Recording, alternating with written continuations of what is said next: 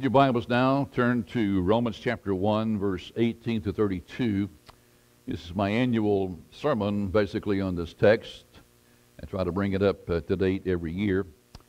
But this morning I want to end this year and begin a new year with a sermon on why we are, where we are in our world today, and where we're likely to be in the very near future. For not only are we living in the final days of this age according to biblical prophecy, we're also living in the final days of this age according to the pattern of the fall of every nation or every civilization before us. Hence the title of the sermon, How Can We Know When God Has Simply Lifted His Hand and Abandoned the Nation? How can we know that for sure? Over the next few days, we're going to be bombarded with that frivolous little phrase called Happy New Year. People are going to be verbally expressing their hope for a better life, for a brighter day, and I understand that. But if the globalists who are in charge of the world, and I say that with all due respect, the globalists who are in charge of the world, if they accomplish half of what they've set out to achieve next year, 2023, even though it was filled with many challenges and many opportunities, 2023 could go down in the record books as being the last year common people enjoyed any semblance of normality. It's going to get a little tough right after the first of the year. Even the secular media right now are predicting 2024 to be a very troublesome year for all of our people. Now, prophetically, understand this, that the world is on a fast track towards the New World Order. The events that Jesus just described there in Matthew 24 are happening daily. False messiahs are rising, wars, rumors of wars, nation against nation, kingdom against kingdom, famines, more famines right now than ever been recorded in history. Earthquakes averaging 55 a day right now worldwide. Those are above the 5 on the scale. When the time of tribulation begins, the Antichrist will be the leader of that New World Order. Lawlessness will increase. New wars will break out, not only between nations, but also between neighbors. And yet, the gospel of Jesus Christ will be proclaimed to the ends of the world. Right after the tribulation begins, 144,000 Jewish witnesses will be released to spread the gospel all around the world. Angels will be flying through the air proclaiming the gospel. Those who refuse to be raptured, did not get raptured with the church, they will have a chance, but it's going to be tough times. When the great tribulation begins, as we read in the second half of Matthew 24, the Antichrist will return against Christians and Jews, demand to be worshipped as God, demand that all the people receive the mark of the beast, either in their forehead or on their hands or somewhere, some sort of symbol there. Basically, it's a sign of their loyalty to him, and those who refuse to take that sign will be martyred. Now, if you are left behind, if you know somebody else who's left behind, please get them this word. Whatever you do, don't take the mark, because that seals your fate for all of eternity. And you'll follow Satan into the eternal fires of hell. 3.5 years later, the sun, moon, and stars will go dark. The powers of heaven will be shaken. And those who have survived the tribulation in that day will see the Son of Man coming on the clouds of the great power and great glory. And of course, that will begin the end of this age and will start the new millennial age, the 1,000-year reign with Christ on this earth. Now, frankly, I know this is going to break some of your hearts, but that's the only scenario Christians have to look forward to. Because contrary to what many people are hoping for, maybe praying for, maybe planning for, there is no human solution to the chaos and confusion, to the outright deception and delusion in which we live today. It's beyond human remedy, or I believe somebody would have already been able to figure it out. This world is already under God's hand of judgment, but soon he will pour out his eternal wrath upon those who refuse to receive Christ as their Savior and Lord. Today we're living under the age of grace, but there will come a time when this version, this expression of God's grace will end. Yes, you can be saved after the rapture of the church, but it's a different form of grace and a different form of the Holy Spirit. However, and here's what I want you to hear today, and believe me on this, okay? Even before that wrath is poured out, God will send his Son to get his bride, and we will be delivered from his wrath. Let me give you these passages of Scripture. Romans 5:9. Since we have been justified by his blood, we're saved by the grace of God. how much more shall we be saved from God's wrath through him? Okay? And that wrath is that wrath which is soon to come against those who have not received Christ as their Savior. 1 Thessalonians 5:9, for God has not appointed us to wrath, but to obtain salvation by our Lord Jesus Christ. All right? Revelation 3:10, Jesus said these words, because you kept my command to persevere, I will also keep you from the hour of trial, which shall come upon the whole world to test those. And so that 7-year tribulation is a test of those who refuse God's grace. There's still salvation there, but it is not going to be as easy as it is today. So write those verses down, put them somewhere where you can repeat them to yourself every day, and assure yourself that, listen, one of these days it's going to be liftoff. And you can have my bed slippers because I'm going to go right out of them, all right? Now, I'm not a prophet, you know that. I'm not a palm reader. I'm not a soothsayer. I'm not a fortune teller. I don't read coffee grounds, and I don't read tea leaves, okay? But the Bible is the only source, my only source of what God is telling me is going to happen in this world. But here's the problem, or here's the opportunity. Since Satan is such an envious person, he's envious of God's glory, he has no hesitation to share his plans for the future of the world. So he's been very clear what he's going to do. And while not all of his plans come to pass, as we'll see in a moment here, because they are at odds with God's plans, here's what I want you to understand today. Today, God is using Satan's plans and his evil schemes and his diabolical methods to accomplish his perfect will. So we're fighting, many of us are fighting, many Christians today are fighting against the very things that God is using to bring this age to a close. So we have to go through this. It's appointed unto men once to die. And we have to go through these difficult times. It's a part of bringing this age to an end. So don't get all caught up in the he said, you said, I said, they said. And don't get all caught up in the fat fire of Washington. Kind of put that aside because there are some bigger things happening in the world than what's happening in Washington. Right now, pretty much Washington is irrelevant. It's Israel that you need to keep your eyes on, and a big old place over there called Russia. Those are the two places that you need to keep your eye on. So a lot of things that Satan's minions said would happen in 2023 did not happen. For example, we still have paper money. It's not worth anything, but we still have it in our back pockets. We still have gas for our cars, gas for our stoves, gas for our furnaces. The COVID-19 fiasco was not as deadly as they had planned it to be. I think 7 million or something like that only involved in that. The economy did not go into recession yet. It may be there. We don't know it. The solar storms did not occur as they predicted. We still have electricity today. The grid was not knocked out. But as we turn to calendar number 2024, prepare to hear the same old buzzwords that will cause people to live their lives in fear. I read this morning where California now is told to mask up. Well, I'm from Damascus. Just don't Damascus anymore. Don't do that, all right? But we're going to come. That's going to come today. We got another bug coming around. And I know people have the flu. People have the colds. Listen, take 2 aspirins and call me in the morning. You'll get over it, all right? Put some lemon and some tea and just take it. But don't take it as a pandemic as they want it. I'm not going to live my life in fear, folks. I will not live my life in fear of what somebody else says is going to happen. God's word has already told us what's going to happen. Just trust God. But here's the point, and I want to be here for a while now, so pack your lunch. We are engaged in a level of spiritual warfare like the world has never seen before. Your parents didn't see it this way. My grandparents didn't see it this way. The immediate goal of the globalist is to bring about a one world government over which they want to rule and reign. And to achieve that goal, they need a major crisis that will cause all of the independent nations of the world to yield their sovereignty and unite for the good of the world order. For the good of the world order. For the good of the world order. You're going to hear that over and over again. Today, that crisis is climate change. May I make this clear to you kids? There ain't no such thing as climate. Yes, the climate's going to change. It changes every day, for heaven's sake. It'll change before it was 27 degrees when I opened this building this morning. It's probably not. So the climate's changed since we've been in here. That's part of life. So understanding this saving, right now they're trying to save the planet from our destruction, but they're destroying it themselves so they can bring it back better. And here's what they want to do. They want to achieve their 17 sustainable developmental goals by 2030. It was 2021. And to achieve that end, they must install a Marxist socialist government organized around this idea, from each according to his ability, to each according to his needs. You ready for that?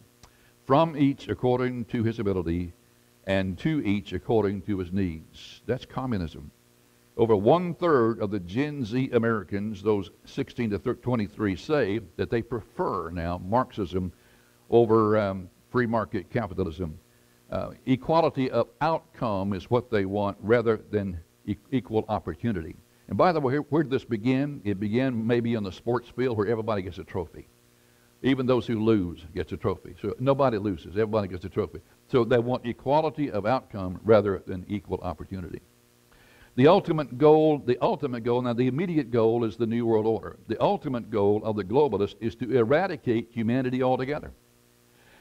And humanity as we know it today, and replace it with the androgynous beings who are neither masculine nor feminine, but who have both female and male characteristics. And now you can see why we've been through this gender dysphoria over the past couple of years. You understand the reason for the psychological conditioning. You understand the reason behind the biological tampering. You understand the reason behind the cultural grooming that we've been subjected to for the last 50 years. They have destabilized, dehumanized, demoralized the traditional way of life that most of us grew up in and want to continue to live in, including, by the way, the liberty to pursue my version of personal happiness. They began with the destruction of the biblical model of the family. A man as a father, a woman as a mother, children born into or adopted by that family. That's what the Bible describes. They want our children to be raised with the state, removing any reference to God of the Bible from their education. In other words, brainwashing them into believing that the benefits of cultural Marxism outweigh the personal joy of individual freedom. That's the school. Now, you can understand the purpose of this controlled environment down to the itty-bitty degree, even including our perception of reality. It's carefully planned, carefully managed, carefully executed to control our thoughts and to direct our decisions. And if you follow that way, you're going to be caught up in the fear factor that you'll just wring your hands, oh my goodness, oh my goodness, oh my graciousness. The destruction of the family included the legalization of unlimited abortion. They would rather our children grow up in 15-minute cities where they are captives to the sinful madness of the world, rather than in the freedom of the countryside where they can at least escape and have a few moments of peace and the purity of nature, to sit by the stream. They want our children to believe social media is better than human interaction. I mean, people are texting each other now in the same home. Goodness gracious. They believe that moral relativism is more inclusive than our judgmental religion. Moral relativism means you can be you and I can be me. We're going to get along. Over the last decade, the globalists have destroyed the very things that gave us strength and security. They've destroyed the true meaning and purpose of life. In other words, they destroyed our faith in God, or attempted to. They've kind of skewed the purpose of life. They've kind of destroyed our love for the family, our dependence upon the family, the freedom to pursue, again, our personal dreams. I think that's probably the one of the things that bothers me more than anything is our kids don't have dreams anymore. They don't think about the possibilities of the future. They're told exactly what to think and where to think. See, here's why. Here's where this is coming to. A mentally weak, spiritually immoral, emotionally unhealthy population is easier to lead into the next stage of a post-human world. We don't want thinkers anymore. They want workers. They want obedience. They want servants. They don't want us to think. No. Don't think for yourself. Again, I don't have a crystal ball, but according to the prophecy watchers I trust, 2024 could be the pivotal year for the globalist agenda. And I don't know how it's going to start out, but I just put out this morning a handout that I hope you'll pick up on the way out today, because I just picked it up late yesterday at 5 o'clock. I had everything done, and I said, Lord, here's what I got to say tomorrow. And all of a sudden I picked this guy's, and it almost mirrors the sermon right here. So please pick one up as you go out today. Our economic problems are worsening. Homelessness and hunger are at an all-time high. That's including 1929 through 33. 1 out of 5 children in America will go to bed hungry tonight. 1 out of 5. In 2022, the number of homeless people reached a record high. A record high. And with the housing prices as they are right now, I don't think it's going to get any better anytime soon. Cities all over the country have been overwhelmed by hordes of legal immigrants. 5 million of them who are men who seem to be equipped and ready for somebody's army. I'll just leave it there. You can pick it up outside. We're on the edge of multiple military conflicts. The current war in Israel, it exploded yesterday into 7 different fronts. Yes, there are peace workers in the behind the scenes, but now it's exploded into 7 different fronts. There's a constant threat now from Iran. There's a constant threat from Russia. Turkey is getting into the play here. Watch what's going on with Turkey. Last week, China warned the United States not to try to stop them from retaking Taiwan, which they probably would do after November 24. And with America being so divided as it is right now, I mean, really, we're more divided than we were prior to the Civil War passed. I'm telling you, we're so divided right now, no matter what happens in the presidential election next year, I believe it's going to end in another bloody civil war. And what that's going to do is increase our vulnerability to a war from the outside. And again, I hate to say this, it bothers me. It irritates me to say this. It's all planned. It's all planned and carried out by the order. One of the few journalists that I trust today is Catherine Herridge. And she lost several jobs, especially at Fox, because her superiors would not allow her to tell the truth about some issue, or because she refused to report it the way they wanted her to report it. In other words, she's an independent journalist. She's going to tell the truth. So last Sunday night, Catherine said she expected a black swan event very soon. Now, if you don't know what a black swan event is, let me tell you. It's considered an unlikely or an unpredictable event with significant consequences, and some examples include the Wall Street crash of 1929, the Great Depression, the dissolution of the old Soviet Union, the 9/11 terrorist attacks, the global financial crisis of 2008, and the most recent one was the COVID-19. It's a black swan event, and here's what it's for.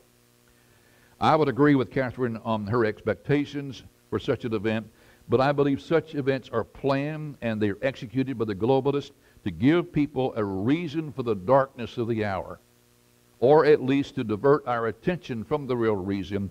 And if such event does happen next year, it may very well be the prelude to World War III, and some people whom I trust believe we're already there, because we had some battles yesterday with a couple of ships, and the United States had to take issue there with some of the planes. Now, according to the Bible, then we are at the end of this age prophetically. The remaining prophecies occur after the rapture of the church and end with the return of Jesus Christ to establish his millennial kingdom. According to the level of corruption, we are at the end of the age culturally. Isaiah 5:20, woe to those who call evil good and good evil, who substitute darkness for light, light for darkness, bitter for sweet, sweet for bitter. That's where we live in the right the opposite. Isaiah 59:14, justice standeth afar off, for truth has fallen in the streets, and equity cannot enter. Can anybody find a court of law that will be equal justice for all, or blind justice? Not anymore. According to the history books, we are at the end of the age morally, for no civilization has survived beyond our acceptance of the sin of homosexuality. Now with the priest's blessings of whatever you want to call that. Babylon, Persia, Greece, and Rome were strong militarily, but they were weak morally, and like Sodom and Gomorrah, they imploded under the weight of the multitude of sins spawned by their acceptance and agreement with the sin which God calls an abomination. So with your Bibles open there this morning before you, I want us to walk down Romans chapter 1, verse 18-32.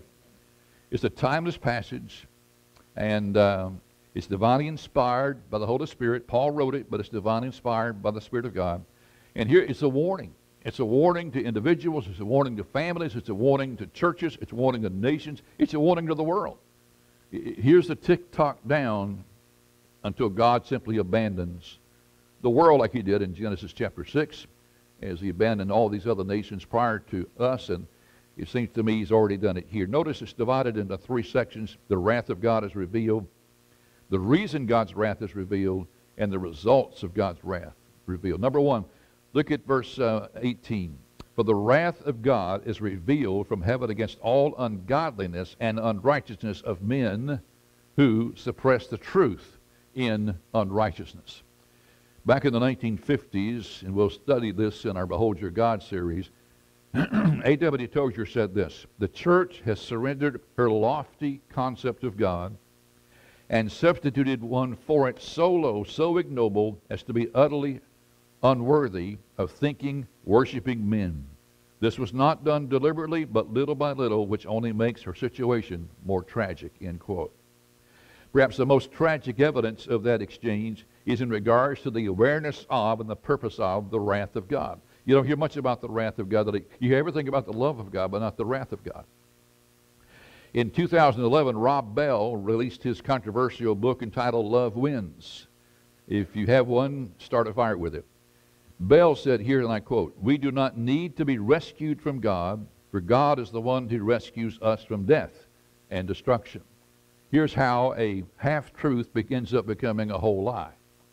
Certainly, God is not only the rescuer of the lost, but he is the great pursuer of the lost. He's the great love of the lost. However, God's love is not like a high school crush on somebody. It's not like our love. In other words, God's love is not like our love. God doesn't love us because he sees something good in us and worthy of his love. Absolutely not. It's right the opposite. God loves us in spite of knowing there's nothing good in us and never will be anything good in us. That's how God loves us. Now, so rather than seeing God as being infinitely holy, even in the expression of his wrath, those who agree with Bell see God as a higher version of themselves. You see, he's just a little bit higher than we are. Well, that's the problem with our view of God. If God is just a little bit higher than we are, then we don't have far to go to measure it to be equal with God. And that's where we're living. So since God created man in his image, now man has created God in man's image. And since they love who they are, they think God loves them just like they are, and there's no need to be any different. Now, you might find that repulsive. I hope you do. But that's the concept of love. That's the concept of God that's being proclaimed today in the majority of churches. The ultimate evidence of God's love is the scene of his Son dying on the cross for my sins and for your sins. And if there was no such thing as God's wrath, then why did God allow his Son to be murdered for our sins? What was the purpose of Christ's death if there's no wrath? Add this to the many, many, many thousands of sins of the contemporary church movement. For by not preaching the truth about the literal, physical, and eternal hell, they've given this erroneous view of God's love. In effect, they're preaching universalism, that God is so loving, so kind, that he was going to overlook our sins. He's going to allow everyone to go to heaven. He'll never send anybody to hell if there is a place called hell. Eventually, God's going to save everyone, and they're going to go to heaven, whether or not they have received Christ as their Savior. That's what's being preached today. However, in Matthew 25, Jesus said this. Now, I'm not quoting somebody else. I'm quoting Jesus, okay? Matthew said this. He said, "There's coming a day when I'm going to tell those over here, 'Come, you blessed of my Father, inherit the kingdom prepared for you from before the foundation of the world.' But to those on the other side, to those who refuse to receive him as their Savior and Lord, he's going to say this, 'Depart from me, you cursed, into the everlasting fire.' It wasn't prepared for mankind, but it was prepared for the devil and his angels." So you have two sides. So while the unrighteous will go into everlasting punishment in hell, the righteous will inherit everlasting life in heaven. And that's the gospel truth. Now, it's not righteous because they are righteous. They're righteous because they have received the righteousness of Jesus Christ. That's what it means to be saved from the wrath of God. Settle down, Wayne. A day of reckoning is coming, folks, when those who refused his gift of grace will face his wrath. And what is God's wrath? What is God's wrath? Well, wrath is the outpouring of God's judgment upon those who refuse to respect his holiness. And we got a long way to go before we can respect His holiness. We got some learning. We got a learning curve here, even in this church, as to how to respect His holiness, especially when we come to worship. You see, unless we have the right view of God's character, which is, by the way, not just holy, but it's what?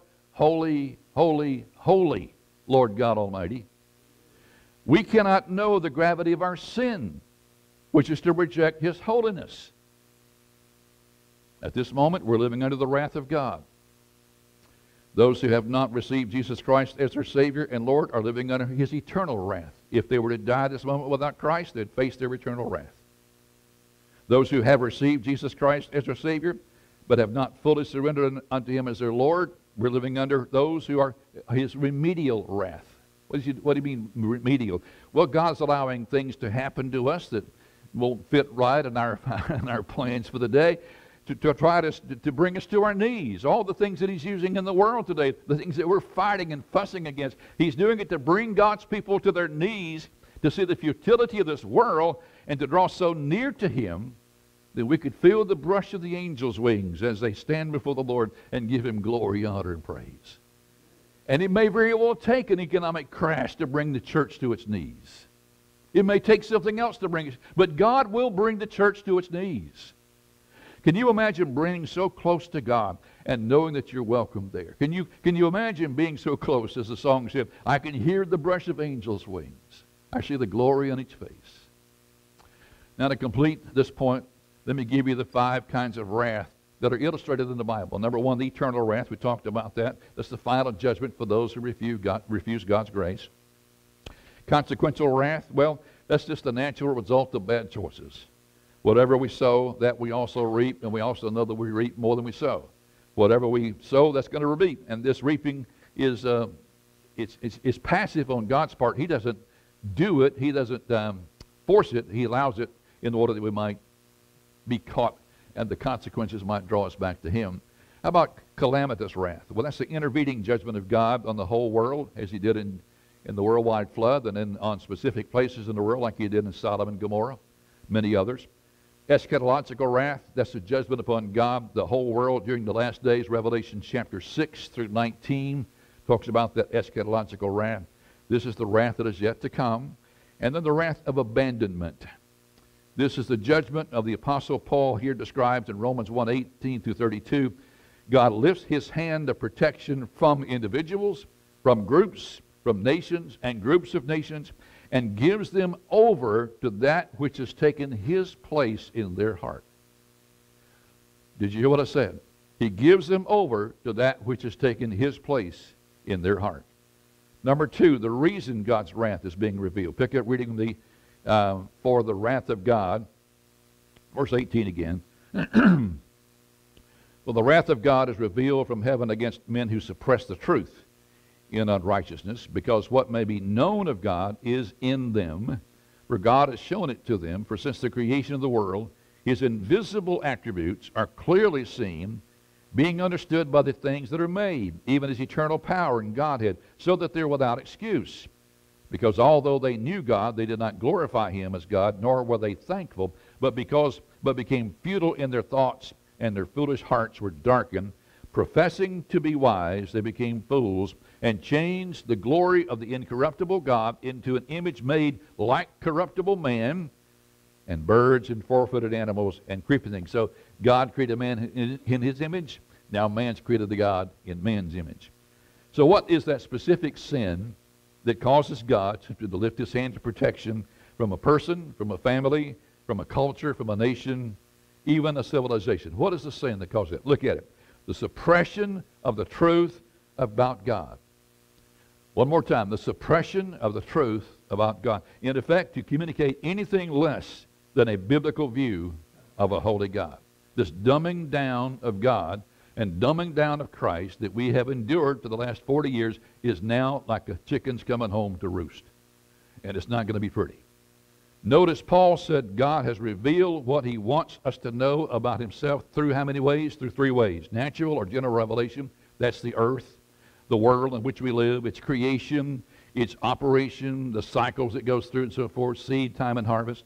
And then through special revelation, the Bible, God's divinely inspired, infallible, and inerrant Word of God. And now you understand the battle for the Bible, why they don't want it to be true. And then finally, you have the historical and glorious revelation of God in the person of Jesus Christ. So God has completely revealed himself to mankind in numerous ways. There's more evidence to prove the existence of God than any other historical event. It's in our world books and so forth. But when we reject that truth, or we deny that truth, or we suppress that truth, we do not act according to that truth, here's what happens. We suppress that truth to the next generation. And the downward spiral of that society begins, and I believe, this is just my conjecture here, that we began about 150 years ago on the downward spiral. And the way we did that was through, I know this is on my soapbox here, but I think you'll agree, we started through the public education system about 150 years ago. But they can no longer teach, now we're at the point, it started slowly, but now we're at the point where they cannot teach the Bible even as history. They can't, they really can't support its truths regarding the creation and the operation of the earth. In other words, evolution versus creation. God's purpose for marriage and the family, oh no, you can't talk about that. You can't acknowledge even its moral values as the basis for our way of life, especially in America. The public education system has been bought and paid for by industrialists who want workers, not thinkers. And that's why the whole educational system has been redesigned to produce workers, not thinkers. Well, guess what? Workers can be replaced with automation. And so AI is where we're headed. Now, certainly we can point fingers at the media. We can point fingers at the entertainment industry. Why? Because they discover that sin sells. And the more sin, the more it sells. Their whole purpose then is to fan the flames of man's inherent desires, the lust of the flesh, lust of the eyes, and the pride of life. And then they promote the devil's lies regarding the nature of man and the needs of man and how those needs could be met, displaying the depths of man's depravity as if such sexual activity had no consequences. I mean, can you remember when it was the lion out of the Gone with the Wind was taking the breath away? Can you imagine that taking anybody's breath today? You see how far we've come. Certainly we can point fingers at those involved in the field of science, teaching as truth that which cannot even pass the requirements of their own scientific method, which they set up. You can't prove it. For example, even though it cannot be proven, the theory of evolution is now taught as accepted science. And to disagree with that, to disagree with their preferred conclusions is no longer considered acceptable inquiry. No. You're an idiot. You're exposing your ignorance if you differ with science. Certainly we can point fingers at those in charge of the culture. Where's the truth in the political arena today? Where's the truth in all types of advertising today? Where's the truth in news reporting today? So we're living in where truth becomes the lie becomes the truth. So we can point fingers at many other entities, but here, God did not entrust any of those entities with his truth. They can use it, they can explore it, they can explain it, and they can proclaim it, or they can deny it. But God did entrust his truth where? In the church. 1 Timothy chapter 3, verse 15, the Apostle Paul told Timothy, the church is the pillar and the ground of truth. And even though we mistakenly refer to this building in which we gather as the church, Paul wasn't talking about the buildings, for God's sake. He wasn't talking about the library that's in the building. No. He's talking about the body of Christ. Those who believe the gospel of Christ. That's the church, the body of Christ. Believers from all across the world. We are the containers of truth. John 14:6, Jesus said, he was the way, he was the truth, he was the life. Therefore, those who have received him as their Savior and Lord and fully submitted to him, they are the ones who have embodied that truth. You and I are the walking Bibles that the unbelieving world needs to read. And they are reading it, by the way, but it's not the Bible that God gave to us. It's the Bible we want to believe. In 1993, David F. Wells, a professor in historical and systematic theology, released his book. I couldn't put it down. It's called No Place for Truth. 1993 was when God really got a hold of me regarding the contemporary church movement, and this was the book that helped do it. He says there's no place for truth, or the byline was, whatever happened to evangelical theology. The 300-plus page book traces the decline of theology in the American evangelical church, and he credits the rise of liberal theology and the lowering of the basic standards of morality by the church as the reason there's no place in today's church for the proclamation of biblical truth. This is my disagreement with the contemporary church growth movement. Has been, will be, until I die. Paul Washer said it best. He said, if you use carnal means to attract carnal people to your church, you're going to have to use even greater carnal means to keep the carnal men coming to your church. I say it this way, if you put anything out there above Jesus Christ, then that becomes your Lord. Whatever you use to attract them, if it's meals, if it's fun and games, if it's a fancy speaker, if it's lights and theater and smoke and all other kind of stuff, if it's a coffee shop, food bar, clothing store, whatever you put out there. Oh, we got games for kids to get them to church. Okay, then the games has just taken Jesus' place. Whatever you attract them with. And so if you attract them with games, you got to keep the games. If you attract them with whatever, that's what, music, you got to use the music. Whatever you attract them with, that's what you got to keep going. And Jesus is the only attraction we have at Heritage Baptist Church. We preach Jesus, nothing but Jesus. You see, there's no such thing as liberal or conservative theology. There's no such thing as liberal or conservative Christianity. And I would say to you, if there is such a thing, liberal Christianity is probably the greatest threat to the evangelical church today. You say, how so? Well, many liberal Christians do not believe in the deity of Jesus Christ. They do not believe that he was God in the flesh. He doesn't have to be truly God in the flesh. Just we can believe that he is. And the fact that he could have been, that's all that we need to have faith in what he did. Really? How do you tell your kids that and tell them the truth? You see, they don't believe then that faith in Jesus Christ is the only way to heaven. There must be some other way to heaven. So they suppress the truth, but they not only suppress the truth, but they do what? They replace it with the devil's lie.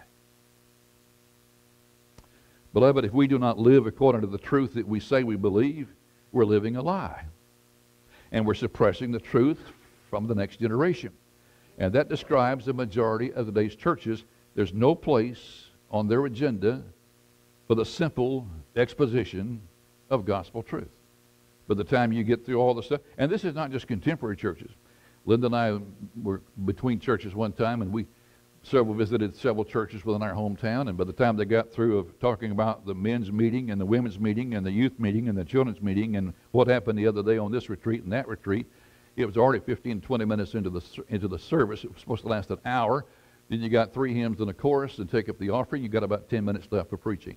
And we wonder why the church today is so biblically ignorant. That's why we don't do it here. And I thank you for allowing me that freedom. I'm just not going to do it. The majority of churches today have not only stopped preaching about people's sins, now they've stopped preaching about God's wrath. They're suppressing the truth. Why? Because they love to live in their version of unrighteousness. Today's churches are focused on telling people how to use God to make their lives better. But that's the very opposite of what Jesus called his disciples to do. He said, come give up your lives. Come lay down your lives. Come forsake your personal plans and your dreams. Come and follow me. Live and follow me. Die to yourself and follow me. Let me ask you a question. Do you really think those first Christians in the first century allowed themselves to be rolled in tar, then rolled in hay, then impaled upon a pole and put up on a wall somewhere and used as torches to illuminate Nero's gardens at night just because they believed that Jesus was a great life coach who could help people find a full and meaningful life? Do you really think that's the gospel? Not at all. Beloved, they had found the Savior. They'd found someone who could deliver them from their sins, the one who could remove the burden of guilt from their heart and their soul. They had found the one who could reconcile them with the Father, and anything less than the preaching of that is a suppression of truth. And our children are hearing the wrong things about a right God. Number 3, the results of God's wrath revealed. Paul shows us the downward spiral here of a person, a family, a nation that's rejected God. And notice the farther away they run from God, the less God intervenes in their life. You would think it would be the opposite, but no. The more we turn away from Him, the more He allows us to go from Him. Maybe something will draw us back, but that's not the way God works. And each step that we go, we enter into an ever-increasing darkness of depravity. Each step they take decreases their possibility of deliverance. Why? There gets a point to where you have reached the end of God's grace. Pick up reading with me in verse 24. First, God gives us up to that which is impure. Therefore, God gave them up to uncleanness in the lust of their hearts, to dishonor their bodies among themselves. Underscore that in your Bible. Why? Because they exchanged the truth of God for a lie, who worshiped and served the creature. In other words, their bodies and the bodies of others became their items of worship. Well, my goodness, can you turn on the television at all without watching commercials about how to adorn the body? So they worshiped the creature rather than the one who created them and the one who blessed them forever.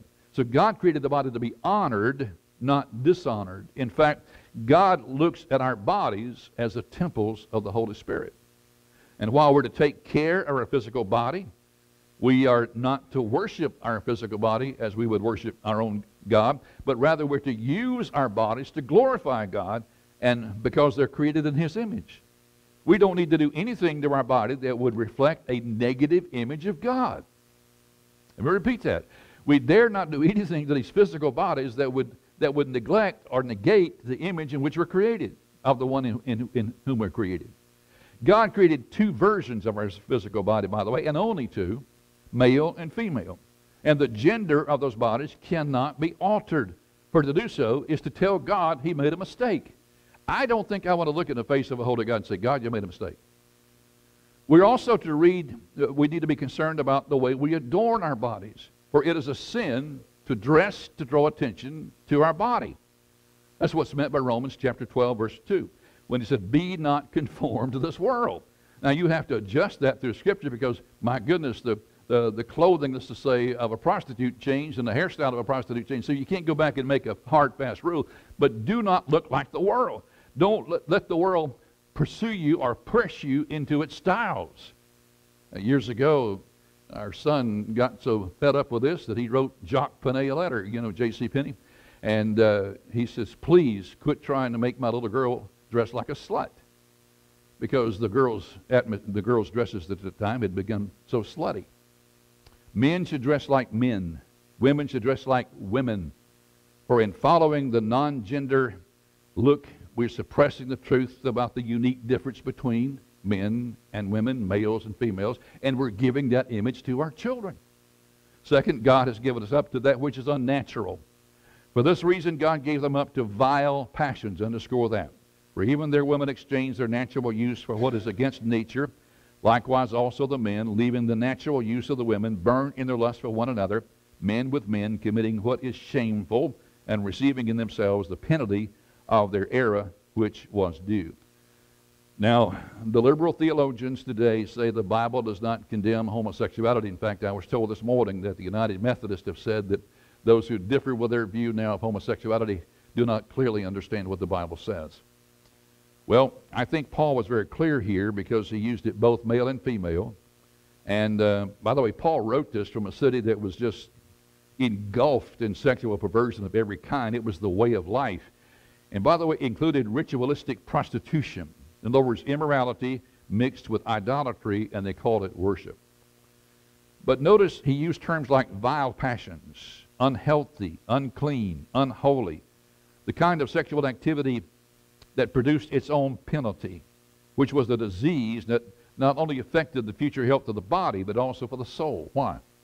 But rather than producing the gay, carefree, happy lifestyle it portrayed, many took their own lives because of the physical pain of that disease and the spiritual emptiness that it caused and the emotional depression that it caused.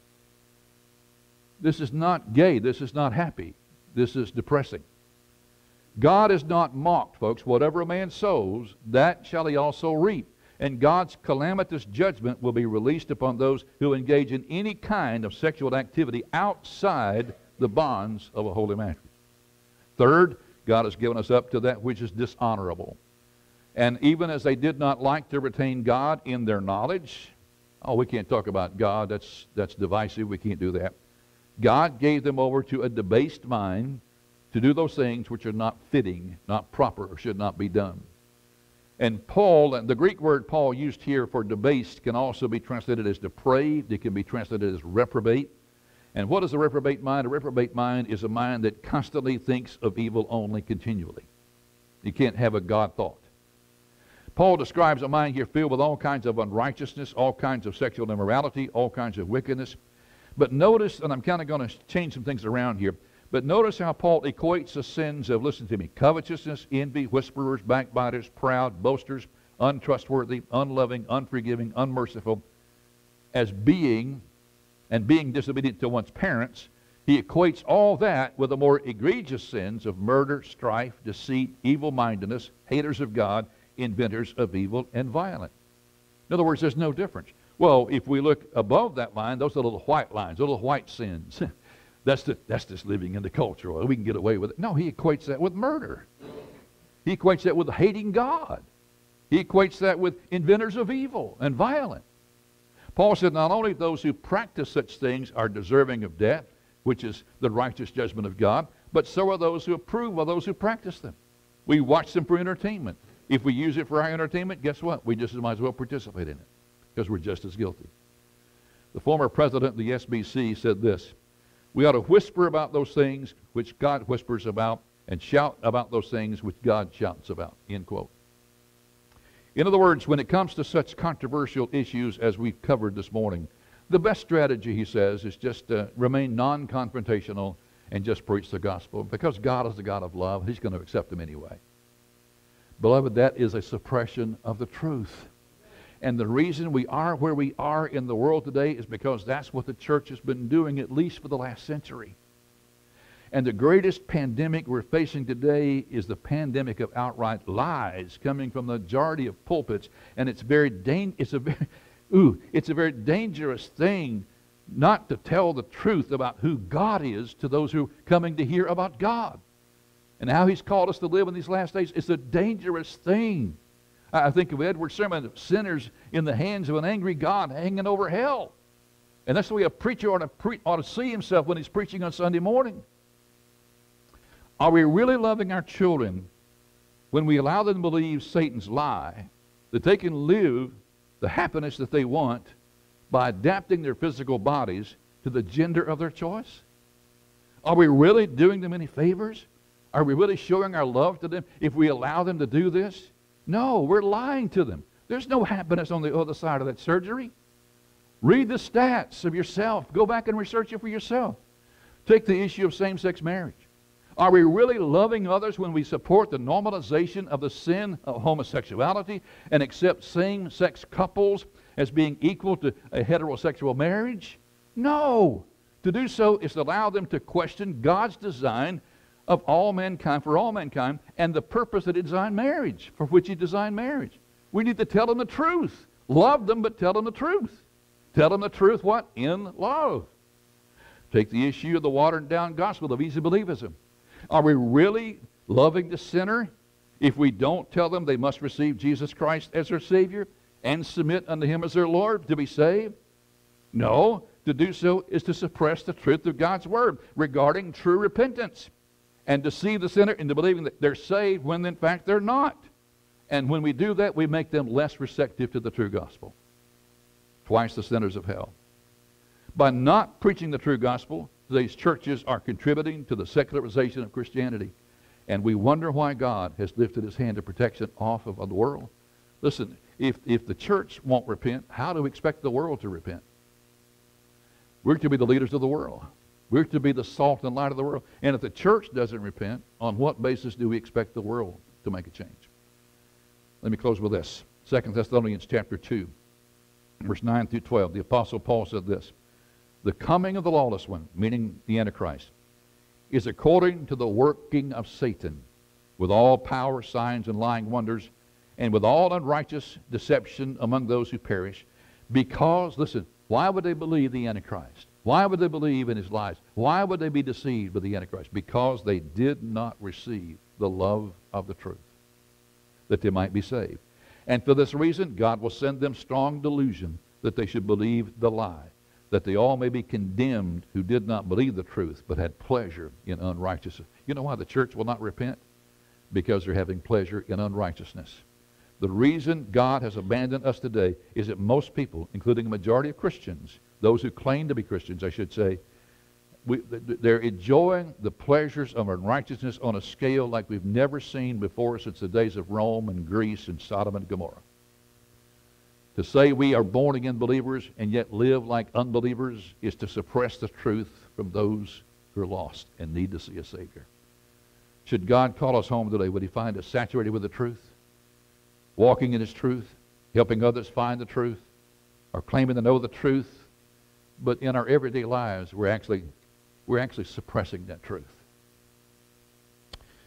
Now, unless I'm wrong, the Holy Spirit may have prompted you this morning. Are you suppressing the truth? Or are you proclaiming the truth? Are you walking evidence of that truth? Or are you suppressing that truth? Are you living up to what you say? A friend of mine used to say, we live exactly what we believe. The rest is just routine religion. Spurgeon said it this way: the cross to a sinner is like a lighthouse to a ship at sea. In other words, when you and I look at the cross, we see it, yes, as an emblem of suffering and shame, but we also see it as an emblem of God's love and God's grace. But listen, a sinner needs to see the cross as a warning, because Jesus was on that cross, not for himself, but for those who needed a Savior. And if you've never received Jesus Christ as your Savior, that cross is not, it is an emblem of suffering and shame, but it's also a warning of what is headed for you if you continue to rebel against the Lord. For if God did not spare his only Son who was being crucified for my sins, he certainly will not spare the lives of those who refuse to believe in him. Let's pray together. Heavenly Father, we have to trust you because we have no other place to turn.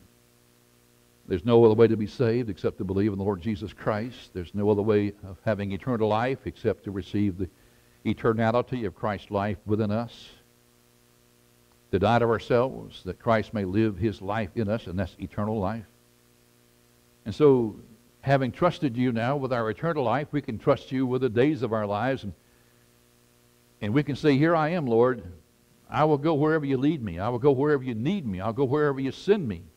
I will say whatever you need me to say. I will do whatever you need me to do. As long as you give me breath, I will praise your name. I will do my best to live according to that which I say I believe, so that I not be a hypocrite. And I will do whatever I can not to suppress the truth in which you've trusted to me. Father, I pray every member of this church would say that today. I'm going to live out the truth that you've entrusted to me. The truth about Jesus, the truth about salvation, the truth about his grace. Father, would you draw someone away from that eternal hell today, and would you assure them of their rightful place in heaven, the place that's been prepared for them way before the foundations of the world. Lord, would you speak to my heart today? Would you speak to the heart of everyone here and those who's listening to my voice at whatever time they're hearing? Have your will and your way. In Jesus' name I pray. And all God's people said, amen.